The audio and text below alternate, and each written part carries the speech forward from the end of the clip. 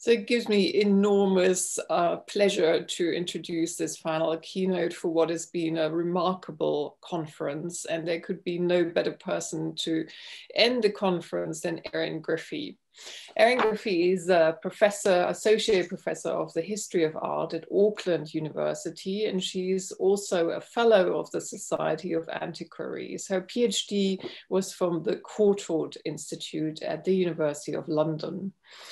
She's particularly interested in visual material culture of the period, and particularly in adornment and display. And amongst her many publications, a very noted publication many of us admire and know is her book that was published with Yale University Press in 2016 on display, Henrietta Maria and Materials of Magnificence at the Stuart Court.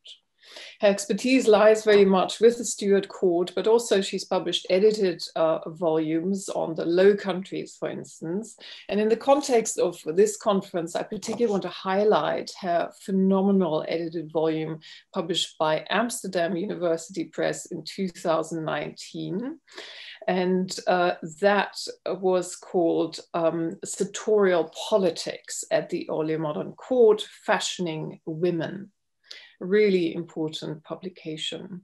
And in fact, she's edited another volume called Early Modern Court Cultures that is forthcoming this year.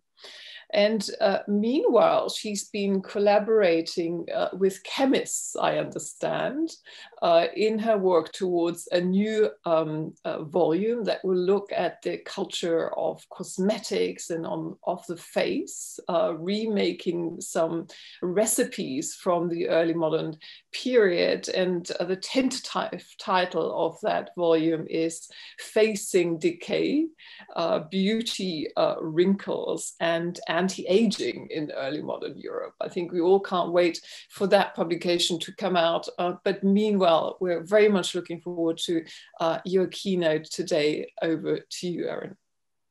Oh, thank you so much, Ulinka, for that very generous introduction.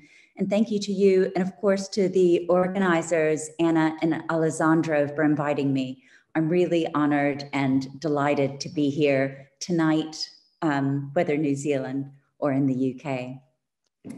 As dress historians have shown, the rituals of dressing the body at the early modern court were intimate and complex.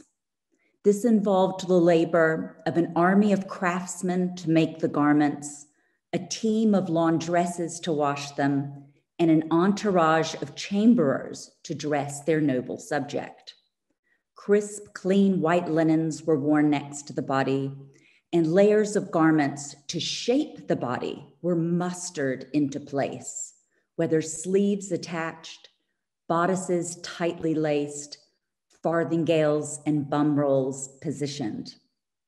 Rich silks adorned with artful embroidery, dazzling metals and tailor's flourishes like aiglettes and pinking were showcased to best visual advantage. This intimate portrait of Lady Elizabeth Ridsley shows the Countess of Southampton in this process of getting dressed.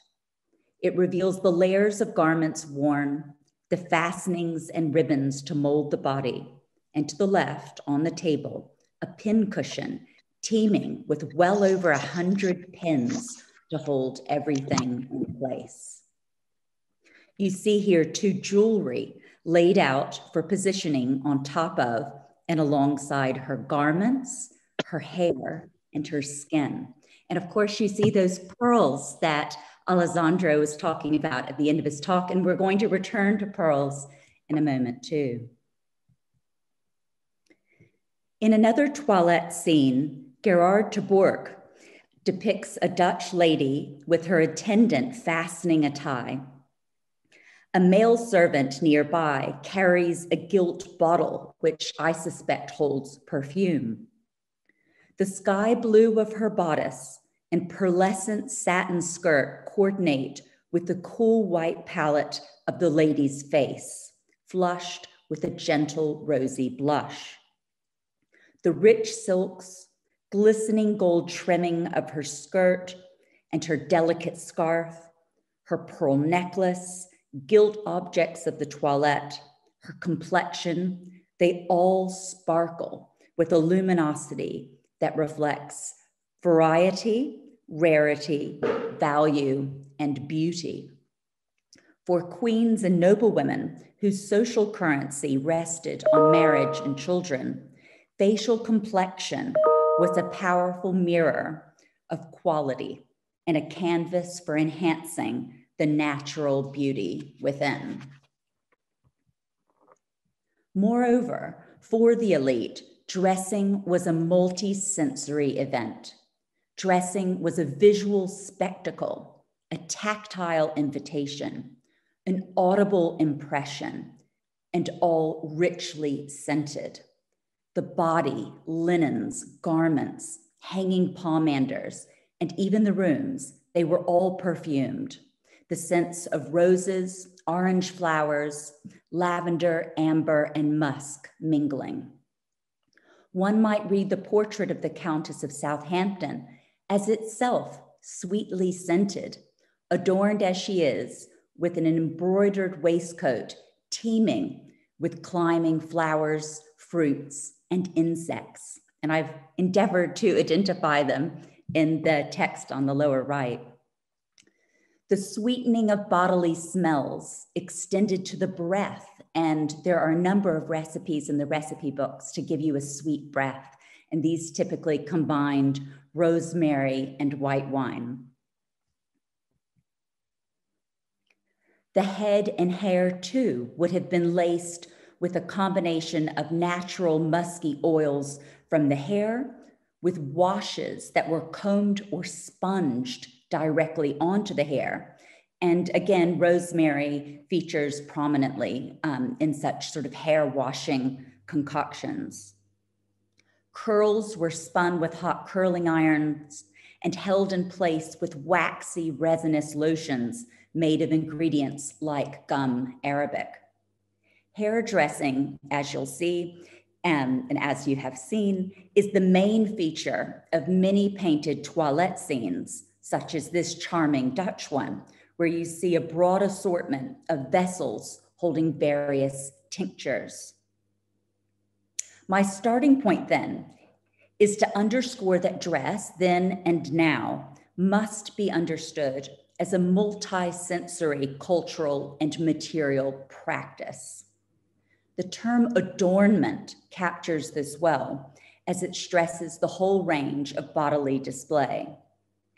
And yet, dress history tends to focus on garments, often at the expense of other essential elements of the dressed body, jewelry, and as I will discuss today, beautifying treatments to adorn the skin of the face.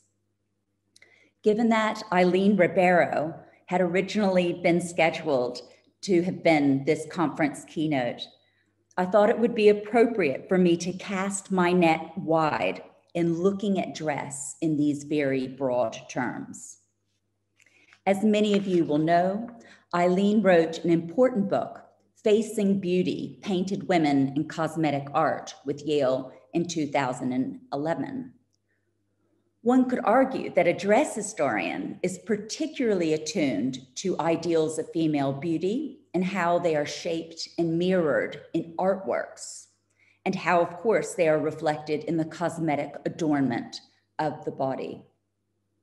While cultural historians such as Katie Walter and Claudia Benthien have analogized the skin with clothing in the medieval and modern contexts, I think there is considerable scope to consider this in relation to early modern Europe and, in today's context, in the context of court portraiture. For indeed, the adornment of the habit of the body necessitated more than layers of garments and jewels. It demanded the adornment of the hair, and Susan North and Edith Snook have recently discussed aspects of hair, and more is currently being done by Victoria Munn. Bodily adornment also depended on the skin of the face, and this was used to maximize its naturally radiant beauty. Notably, the top layer of skin was known as the scarf skin, comparing the epidermis to a thin, often silken garment. These passages from 17th century surgical texts use this term scarf skin, and both locate the scarf skin as a key site of adornment, of physical beauty. This scarf analogy is apt too, of course, because it suggests a garment, something applied to the face to adorn it. And I should say in this context too, that certainly in wardrobe accounts in the 17th century, you do find this term scarf to refer to a garment as well. Habit, too, was used to describe the skin in medical texts. And of course, habit was also used to describe one's whole appearance in 17th century texts in terms of dress and overall bodily adornment. This 1523 Italian surgical text includes illustrations which present this top layer of skin or epidermis as a garment that is pulled back to expose the dermis. For a visual embodiment of this idea, one might point to this school of Fontainebleau depiction of a woman at her toilette. Essentially, for me, this is a picture about dress in its broadest sense. The adorning of the hair and face, the adorning of the hair and skin of the face and body. In the intricately styled and bejeweled hair, her jewelry, the gossamer toilette garment, which itself sits around her shoulders, flecked with metal thread and edging, the cosmetics, and the scent of the flowers in the room. And I'm looking at the flowers in the foreground and in the vase in the background, and there appear to be, again, very fragrant flowers that are being depicted here. Roses, orange blossoms, and I think a little dianthus, which is what we call a pink. And these were flowers that were all known for their really rich smell.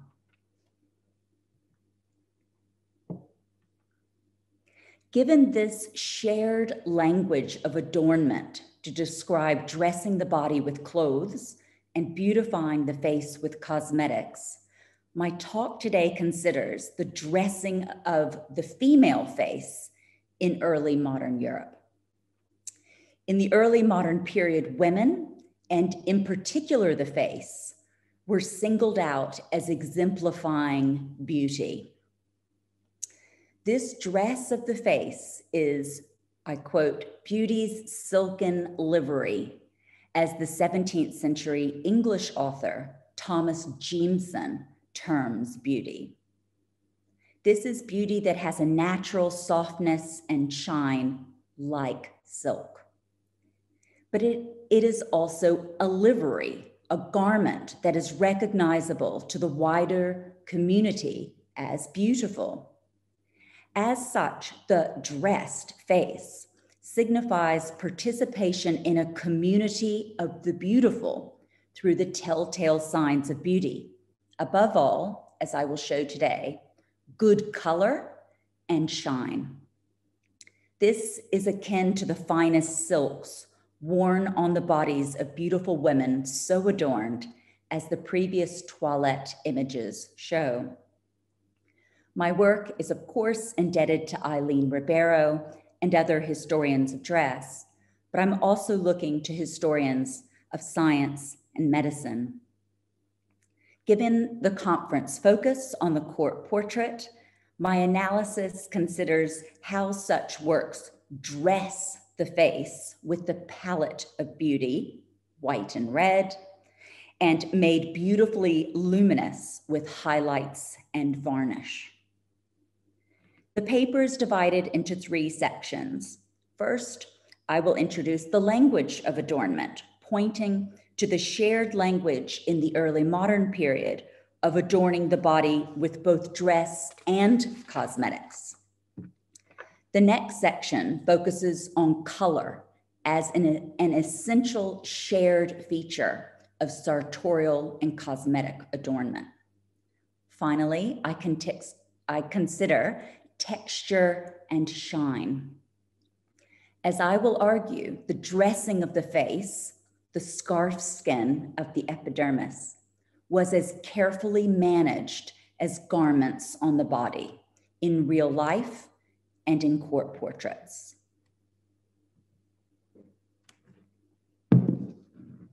Many early modern writers connected the adornment of the body in clothing with the covering of the skin, especially the face, but also the hands, with cosmetics. The frontispiece of Thomas Tuke's 1616 Discourse Against Painting and Tincturing Women shows on the frontispiece a richly dressed female subject.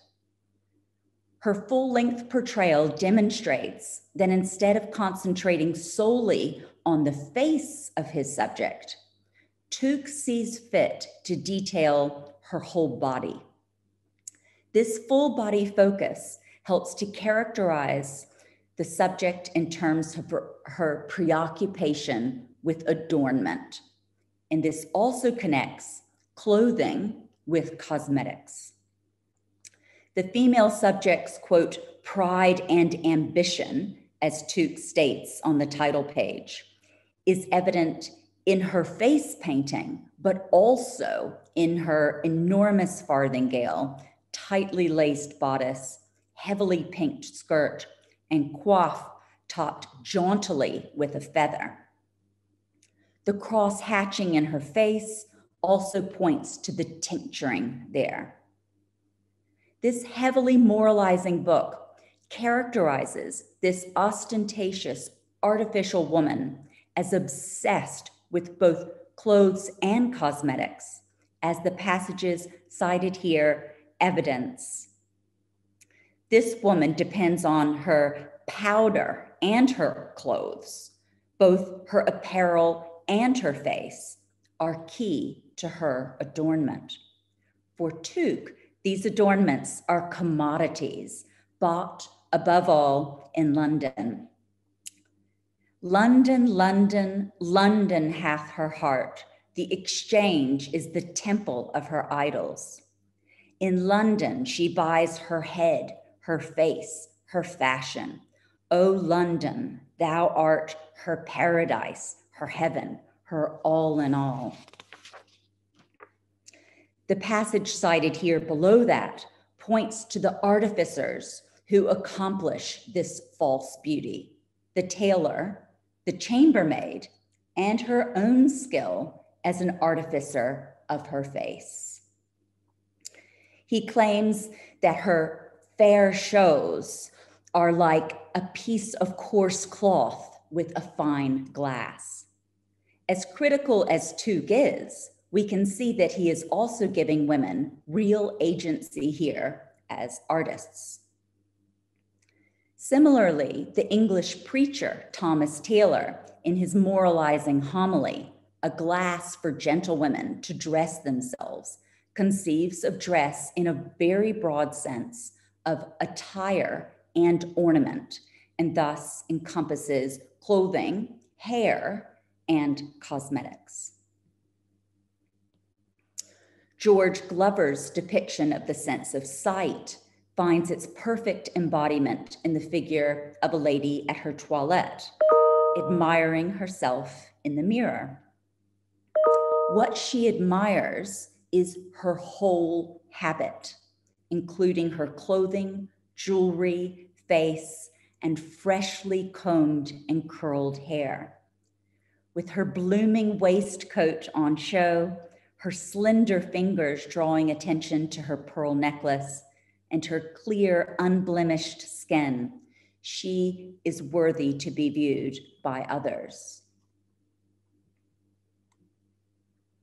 The expectation that fashionable appearance was dictated not solely by clothes, but by cosmetics and hair is found too in Mary Evelyn's Ladies' Dressing Room Unlocked from 1690. This is a satire on the fashionable excesses of the time. The conceit is that a young amorous fop is journeying to merry land or marriage and outlines what he needs to equip his new and, it seems, rather demanding new wife. These necessities include a treasure trove of fashionable clothes, gowns, waistcoats, smocks, shoes, garters, scented fans, fur muffs, rings, necklaces, bodkins for the hair, scented gloves, and cosmetics. This list runs in a breathless profusion from ruffles and ribbons and gloves seamlessly into perfume and cosmetics. The dressing room is, moreover, not solely focused on dressing the body with rich layers of garments, ribbons, and jewels, but also on dressing the hair with combing and curling, and on dressing the face and hands to make them plump, soft, and white, and to color the lips. And I can speak about the lip color later if you'd like me to, because it's relatively complex. These are all part of the same world of ladies' adornment. As this passage details, these garments and beauty treatments were all richly scented. The linens, the gloves, the fans, pomanders, the dressing room itself, and of course, too, the cosmetics used on the hair and on the face are themselves very, very richly scented. So the dressing room and dressed body of the early modern elite woman were sensorially intoxicating. The textures, colors, and smells would have all competed with each other for richness. Mary Evelyn's satirical description of a lady's dressing room is followed in the same volume by another text, her so-called fop dictionary. This comprises all of the sartorial and cosmetic features of adornment seen here, including terms associated with cosmetic, hair, garments, trimming, and jewelry. As with the dressing room unlocked, these were all essential features of the adornment of the body. Moreover, to early modern women, especially those at court, dressing was conceived in a broad sense of overall bodily adornment. Color was a defining feature of this adornment, whether color in clothing, jewelry and fine metals, hair color, or cosmetics. The palette of beauty was red and white. This was typically analogized as a rose and lily complexion. And again, of course, this conjures up smell. This palette of beauty is suitably embodied here in Van Dyck's portrait of the rose and lily queen herself, the French-born Bourbon princess Henrietta Maria, whose marriage to the English king Charles I was described as the joining of the lily, France, and the rose, England. These floral ingredients were also frequently used in beautifying recipes. And so white lily roots were a very common ingredient in recipes to whiten and smooth the skin. And roses were often used to cool a hot skin. White skin, rosy cheeks, and luminous texture were beautiful precisely because they were seen to be indexes of inner health. Good color, then, of the face was ideally not the result of face covering paint, but the outcome of balanced humors, good inner health.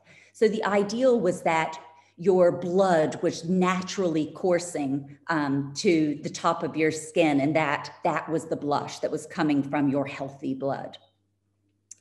Rebalancing and maintaining this health necessitated balancing your humors with the topical application of cosmetics, and these range from waters and liniments and ointments, oils, but as well as ingested medicines, often purgatives, and also a very carefully calibrated diet. All of these might help you to achieve good color without the application of pigment. Thus, the key point here is that the goal was natural color, or at least very natural looking. And people could be highly critical of women that they thought were overly done up. And I think, again, this is this criticism that they had painted it on, and therefore their color wasn't good because it wasn't natural. But of course, today we're dealing with court portraits. Painters have to use pigments to represent this palette of beauty. And recipes themselves indicate that women did seem to use pigments sometimes for this to produce good color, but they also used, in the main, clear formulas to maintain their good color.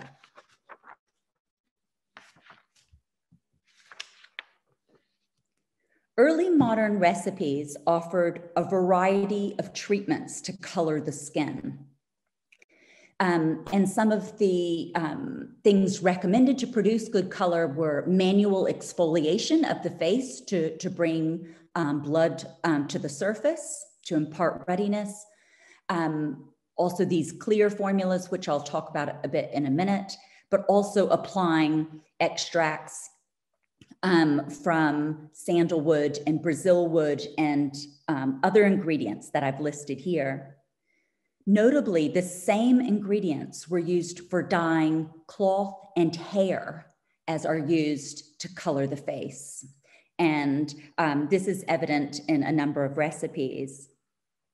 It is of interest too that the mordants used in dyeing cloth are also regularly found in cosmetic recipes, and this is particularly evident in hair dye. William Salmon's Polygraphies includes a section on colors to paint the face to impart whiteness and redness. The titles of the recipes typically state for good color, to make the face white, or to make the face red. These red formulas typically contain Brazil wood and sandalwood, which the Portuguese began importing in the 16th century from Brazil and Southeast Asia, respectively. Salmon's recipes for red pigments extend beyond sandalwood and Brazil wood to cochineal, which again was another New World import and widely used in dress, but also crab claws. Whitening, he shows, is effective through the use of lemon juice and animal bile.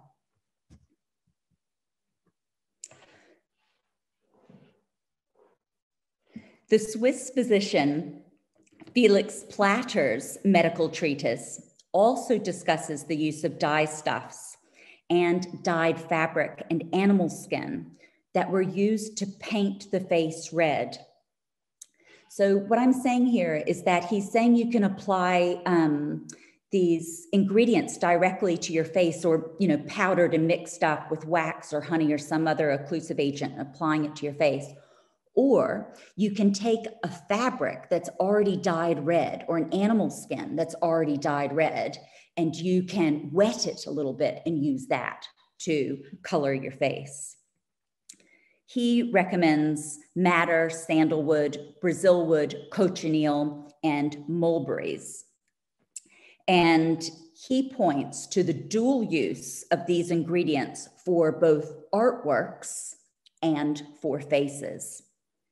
Similarly, Johann Wecker here, in his Book of Secrets, underscores the dual usage of pigments for dyeing fabrics and skin.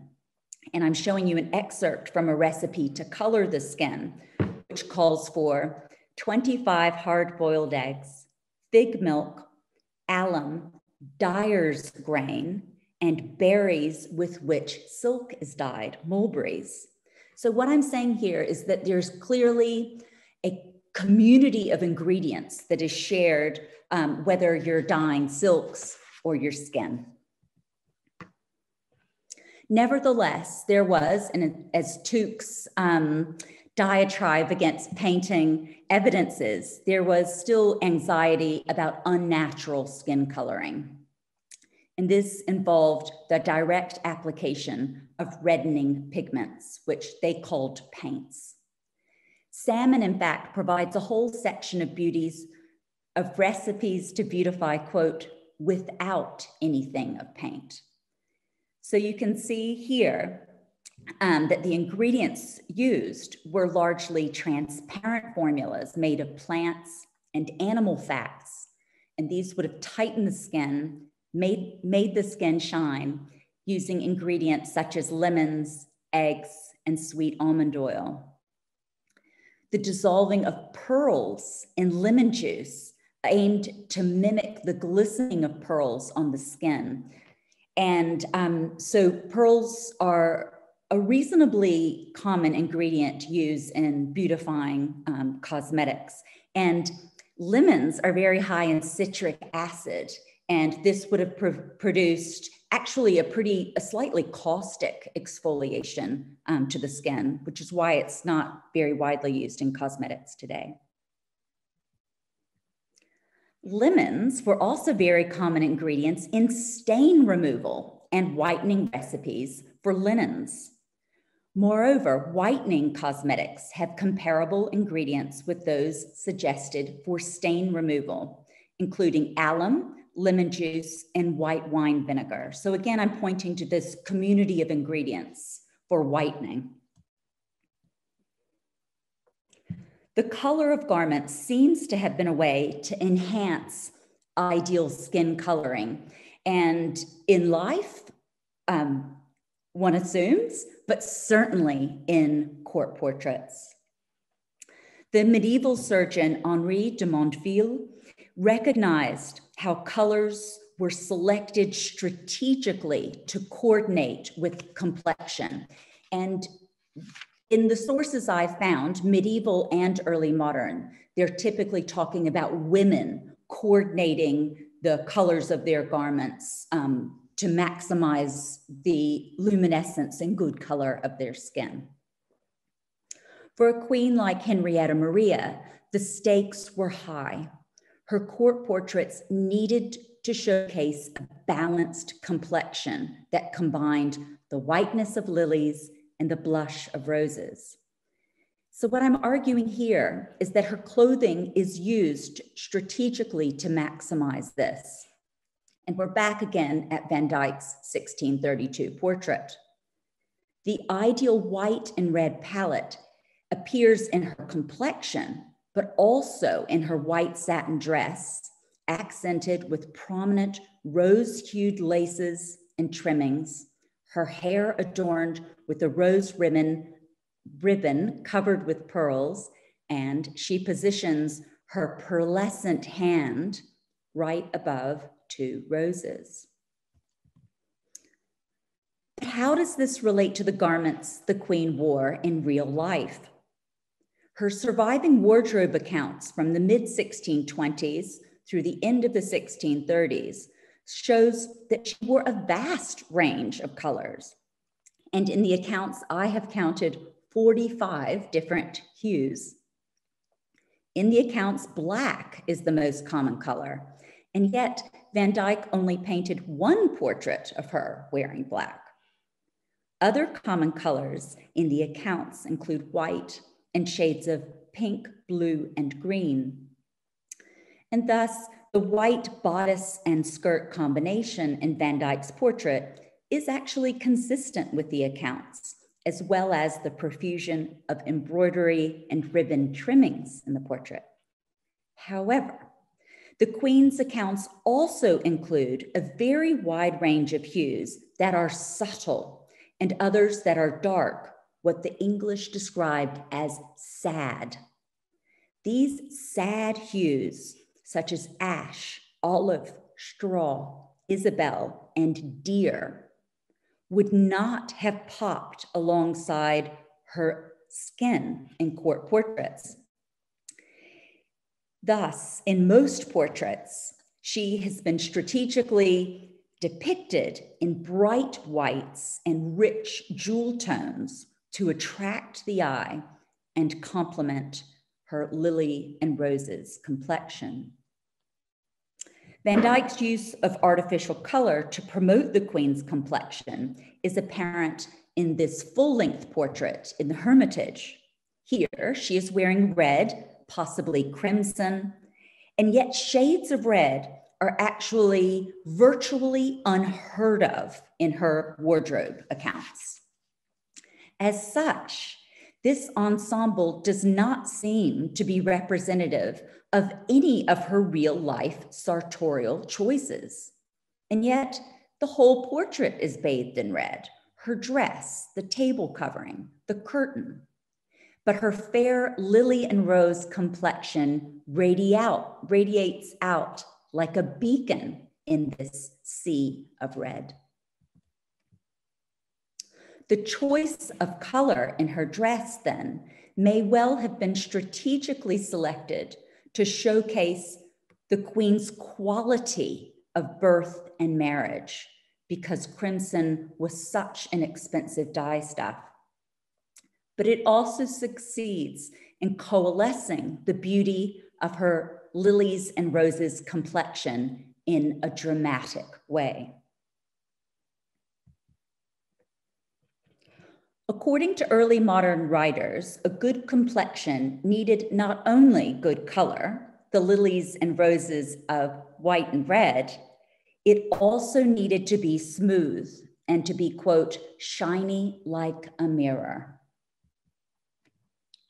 Recipes certainly catered to the demand for smooth, shiny skin. Creating smooth skin texture necessitated polishing, exfoliating ingredients and treatments to ensure the skin was uniform, soft, and pliable to the touch. Ingredients including pearls, shells, metals, talc, crystal, and even powdered glass were used in cosmetics to create sparkle. The mirror-like shine, so clearly desirable in recipes, finds its counterpart in depictions of ladies before a mirror, being adorned and seeing their beautiful shiny reflections in a mirror. This crystalline quality is vividly described in the promise of a recipe that will make the face, quote, lustrous and beautiful like a mirror. Other recipes liken the shiny quality of the skin after application of cosmetics to pearls, silver, and gold, imparting the face with the sparkle and inherent quality of jewels and precious metals. Pearls were more than a beauty ingredient, of course. They are ubiquitous in court portraits of women, and Alessandro was talking about that. With their placement adjacent to the face as earrings and at the neck and on bare wrists, pearls were ideal for offsetting alabaster skin to enhance its color and its luster. Shine was more than surface sparkle. It also depended on deeply moisturized skin. This was facilitated by the pervasive use of humectant ingredients that attracted moisture to the skin, like honey, and occlusive agents that maintain the skin's moisture levels, such as wax and stearic acid in animal fats, as well as plant oils like sesame oil. And I'm just giving you two passages here from Felix Platter's book of recipes. And I like the quote on the left, some add fat things, okay, fat things, and they refer to things, oils and animal milks. As these ingredients indicate, the vast majority of ingredients for smoothing and imparting shine to the skin were transparent. The English medical empiric Salmon analogizes such formulas with the clear surface shine of varnish on a painting. He claims that the formula provides, quote, the licking over of an old, withered, wrinkled, and weather-beaten skin. In this sense, we can read the varnish on a court portrait as a layer of adornment in itself, which mirrors the surface shine desired by women at court in real life. If the face was an important source of radiance in court portraits, such shine is of course comparable with the luminous texture of opulent silks of dress and the jewels sewn into them and worn alongside them. So let's consider this court portrait in this respect. Rubens's resplendent depiction of the Marchesa Brigida Spinola Doria. Her luster is conveyed, and let's linger on every feature of this luster in her skin, her eyes, hair, jewelry, and dress. Rubens renders this through the dexterous use of highlights. Sparkling passages of white lead are found on the forehead, the chin, just above the lip, the corners of the eye. Pops of white dot the pearls of her earring and headdress. And the artist also meticulously threads wiry strokes through her hair. He bristles white highlights into her spectacular ruff and cuffs. These highlights are deployed not only to carve out space, but to dapple it with sparkle. In addition, the deep, insistent brushstrokes on her white satin bodice, sleeves, skirt, and overgown all draw attention to the physicality of the body underneath, as well as the weight and sheen of the fabric. Finally, sparkle is delivered in the golden materials, the gold metal fashioned into the headdress, sewn into the sleeves, woven into the fan, molded into buttons, pendants, and that spectacular, massive wrapped chain. This luminosity combines with the lily and rose's complexion of her soft skin, the white and red hues of her dress and drapery, which all illustrate the Marchesa as a paradigm of ideal court beauty. The cultivation of this superficial sparkle on the skin was widely promoted to women at court. In descriptions too, shine was presented as an index of quality, of nobility. George Hartman's recipe collection, for example, is dedicated to Anne, Countess of Sunderland, in consideration of all your shining virtues and excellencies, whose luster was so bright. From the splendor you derive from the noble ancient family you sprung of, your illustrious stem. For Hartman, as for other writers, luster was a sign of beauty precisely because it was associated with good health and noble blood. This makes shine the prerogative of women at court and essential features of their portraits.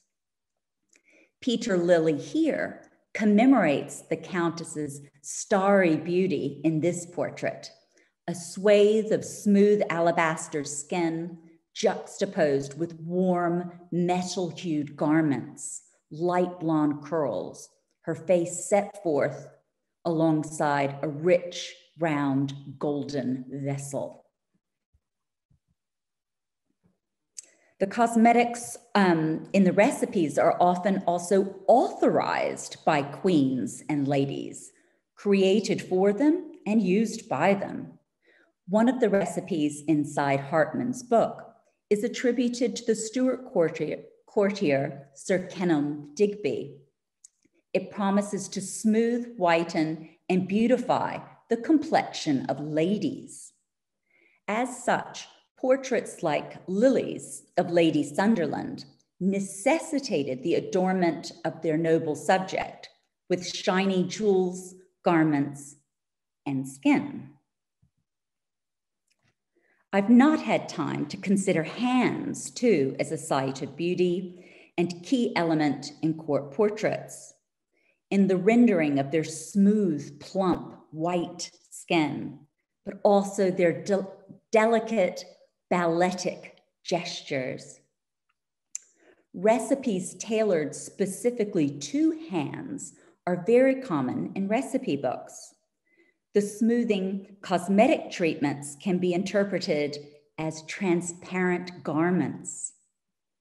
The gloves worn to protect and dress their hands were expected to be richly scented and were also lined with occlusive ingredients to moisturize and plump. Like the skin of the face, these taut second skins, typically made of animal skins, thus performed both a sartorial and a cosmetic function. To conclude, dressing the early modern court portrait involved the adornment of the body as a whole, with garments, jewels, cosmetics, hairstyling, and scent. All of these elements were essential for dressing a court lady. For subjects of portraits, garments needed to be carefully selected in their cut, color, and embellishment. But so too did their skin need to be cultivated to showcase their beauty. For artists, a portrait involved situating and posing the subject, and it involved applying color with careful attention to shades of white and red in the flesh and often in the garments. Like the portrait's other facets, color was executed strategically as gentle blended passages to illustrate smooth skin, as the dappled highlights of jewels, hair, and luminous flesh, or as the electrifying strokes that mimic the bristle of activated silks in motion, like we saw in the portrait by Rubens. Varnish on top provided that licked, shiny top coat. And for their noble subjects, this dressing of the body was the centerpiece of their social and cultural lives in terms of time, effort, expense, pleasure, and reputation. For adornments were not only synonymous with, but created beauty. These adornments cultivated and reflected trends in beauty at court and were the measurement of a courtly woman's quality. They needed to be paraded and communicated in portraits which crystallized their subjects typically in the bloom of youth. Juxtaposed with garments, yet very much part of the sitter's dressed reputation, the skin was beauty's silken livery, smooth and lustrous, capturing light and life, attired in beauty's official colors of red and white. Thank you. Thank you very, very much for an illuminating keynote that showed that we have to think about dressing the portrait in conjunction with dressing the skin. That was also a point brought out by Anna Howie's paper very powerfully yesterday, just for those who are catching up on this conference later. But thank you very, very much for this keynote. And over to Anna and Alessandro for some concluding remarks, but not without, from my part, also congratulating Alessandra and Anna on a fantastic conference and a great contribution to dress history through it. Thank you very much. Thank you, Ulinka. And again, Erin, thank you for such a wonderful, rich talk. I know I was avidly taking notes. Such an interesting take that perfectly tied into all the themes that we've been exploring over the past 2 days. So thank you. And with that, we're now at the end of dressing a picture of our second day. And it has been an absolute pleasure to see so many of you engaging and participating with our speakers. And I think this really clearly demonstrates that this field holds still considerable research potential. And I'm sure we'll all go away and keep, working hard on our various projects. We'd like to thank again our funding bodies, CRASSH, the School of the Humanities and Social Sciences at the University of Cambridge, and the Royal Historical Society. And with that, thank you again, and a good night or a good day wherever in the world you happen to be. Thank you.